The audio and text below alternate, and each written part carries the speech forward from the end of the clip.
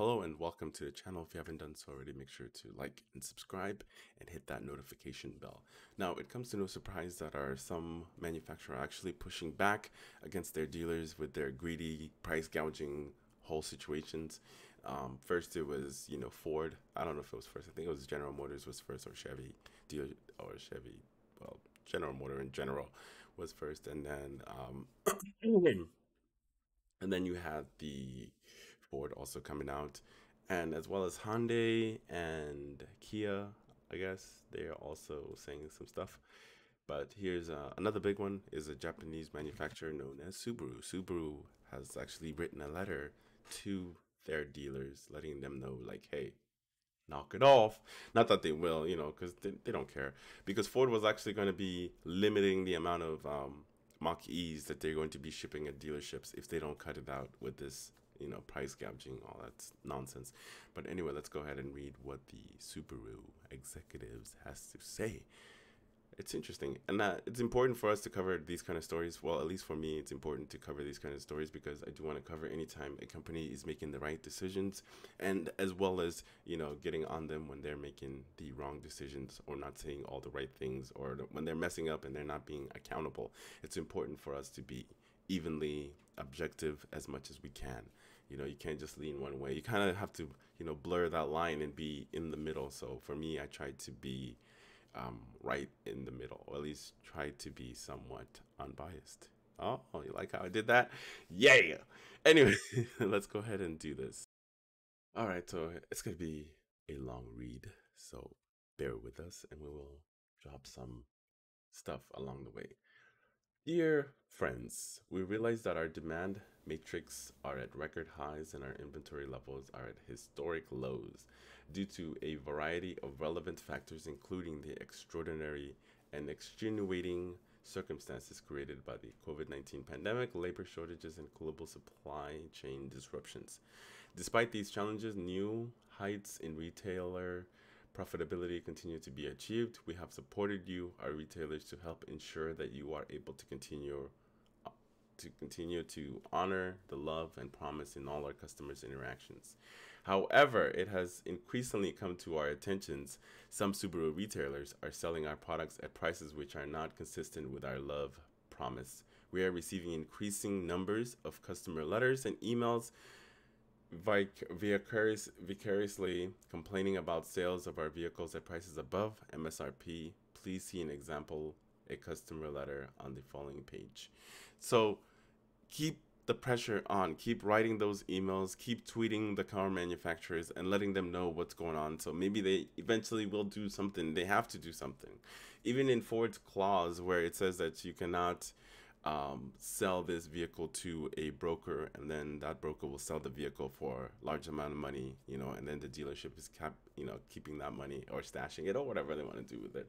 So there's clauses in there, but I don't know what the clause is when it comes to Subaru's dealers or retails, whatever their interactions is. I'm not sure what it is. We strongly discourage our retailers from engaging in these practices because of negative impact on this can have on our customer experience and our brand loyalty. In addition, such a practice does not fit with brand philosophy of our love promise, the promise to provide our customers with best purchase and ownership experience in the industry. We don't feel that right now. But we'll see what happens. Some of these letters are just gonna fall on deaf ears, and the dealerships are gonna continue to do whatever they want to do, unless there's consequences. Once there is consequences, they will least likely continue to price gouge and making us pay out the behind.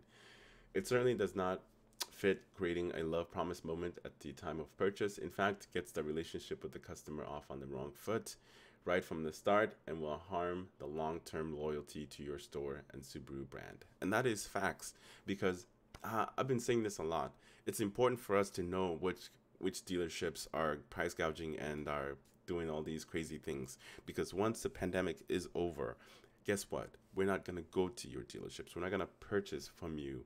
We're going to go somewhere else that's been treating the customers correct and getting the best bang for our buck, especially in this hard times that we're in right now. So we'll see.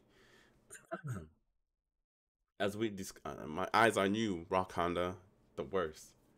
As we discussed at our past National Business Conference and our various businesses update meetings, and our strategy is to separate our retailers from typical car dealer, taking advantage of the current market imbalance between supply and demand is something a car dealer would do, and it's not something a Subaru retailer would consider doing.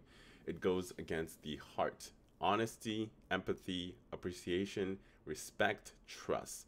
Pillars, which is the foundation of our brand. In fact, the mind of our customer, it can negate all the positive actions you're doing through your love promise activations, activations, I don't know, shared love in your local community.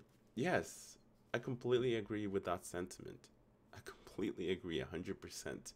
All the positive things that you may be doing in the community, it just goes by the wayside when you're not treating your customers correctly. Like I said, then they have no incentive to come back. They may buy one car from you. Yeah, you're going to make a lot of profit. But guess what? Long term, I'm not going to come back to your dealerships to do service. I'm going to go somewhere else. If I want to buy another Subaru, guess what? I'm going to go to a different dealership that's going to treat me right, especially during this pandemic. I'm telling you, the long term ramification is not worth that extra $1,000, $2,000, $5,000 that you might make on a deal. Not worth it at all. We request those Subaru retailers who are engaging in the practice of selling vehicles at prices not consistent with love promise to refrain because of the negative impact this is bringing to our brand. And the current situation is testing our resolve, commitment, and discipline to the principles of our love promise. Customers' commitment. Please stay committed to our brand philosophy.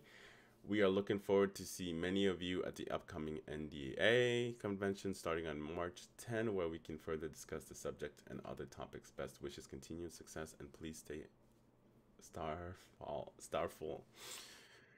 So, I completely agree with what Thomas Dool has to say, President and CEO of Subaru of America. Will this happen? Who knows? I think there needs to be ramifications or at least consequences to stop these dealerships from these nefarious price countings.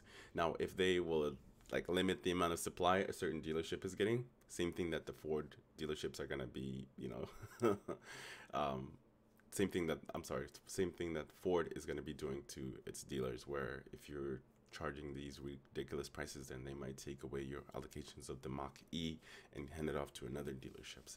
So there needs to be some sort of consequence. Otherwise, this is just going to fall on deaf ears. They have no incentive to stop.